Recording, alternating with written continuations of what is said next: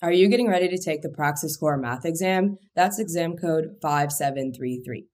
My name is Anjali Couture, and I'm a test prep expert here at study.com.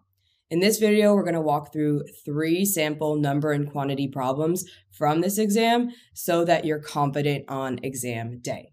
Let's get into it. All right, so let's start with our first problem. It reads that a town council budgeted $15,000 for park renovations. If 75% of the budget was used, how much of the budgeted money for park renovations was not used? So whenever I'm doing word problems, I like to underline or highlight the key parts so I know what the problem has given me and what I'm solving for. So it tells us that the budget was $15,000 and 75% of that was used. The question is asking us what was not used or how much of the budget was left over. So now let's take these words and put it into more of a math problem. So 75% of the budget was used. When we see of, we want to think multiplication, and we know that the budget is $15,000. So that represents the money that was used.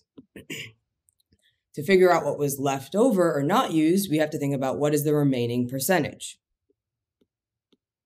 And we have 25% of that budget remaining. So 25% times that 15,000 is going to tell us what was not used or what money is left over. So to solve this problem, now we need to take that percentage and convert it to a decimal so we can plug it into our calculator.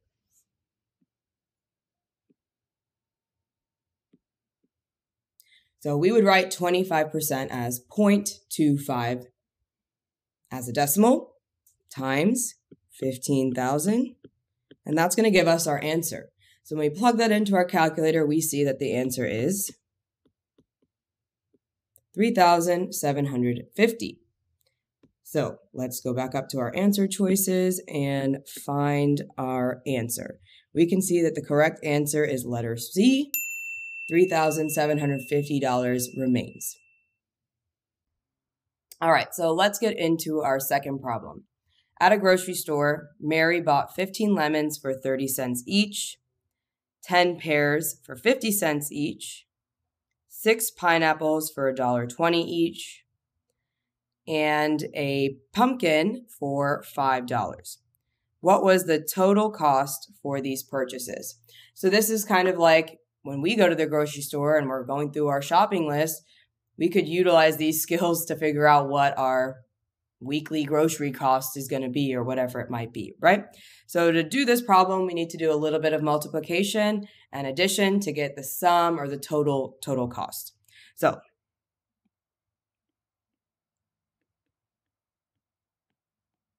we have 15 lemons for 30 cents each, 10 pears for 50 cents each, 6 pineapples for $1.20 each, and 1 pumpkin for $5. When we add up all of those things, we're going to get our total cost. So we'll plug that into our calculator, making sure we do the multiplication before the addition, right? That's why I put them in parentheses. And when we do that, we get our answer, which is $21.70. So if we go back to our answer choices, we can see that letter E is the correct answer. The total cost for these purchases was $21.70. All right, so let's go through our third and final problem in this video. It's again a word problem, so let's utilize what we've been learning to apply it to this problem and solve it. So a water pump can fill a tank at a constant rate of 15 gallons per minute. If the tank is initially empty, how many minutes will it take to fill the tank to 180 gallons of water? So what we're trying to solve for is how many minutes it's going to take, and we've been given several bits of information so that we can indeed solve that problem. So I'm going to use a proportion to write out this rate.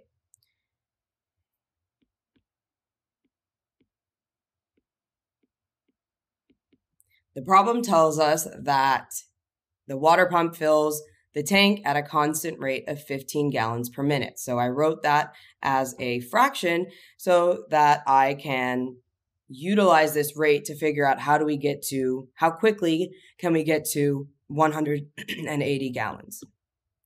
So again, I'm going to put the gallons on the top and the minutes on the bottom, and we'll just have to cross multiply. So we know that we're going to do 180 times 1 divided by 15. So we plug into our calculator the following. 180, you could do times 1 if you want to, divided by 15. And that's going to give us our answer of how many minutes it takes. So when we plug in that 180 essentially divided by 15, we see that our answer is 12 minutes. So let's go back up to our answer choices. And what do we see? The correct answer is B, 12 minutes. All right, I hope this was helpful. If you're looking for more ways to study, you can check out our other videos here on YouTube and make your way over to study.com to check out our Praxis test prep courses.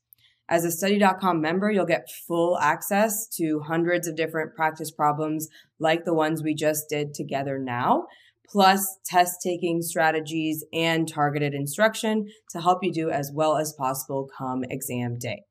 Finally, we want to hear from you, so let us know down below in the comments if there are any other topics you want us to cover, and if you found today's video helpful, please like and subscribe.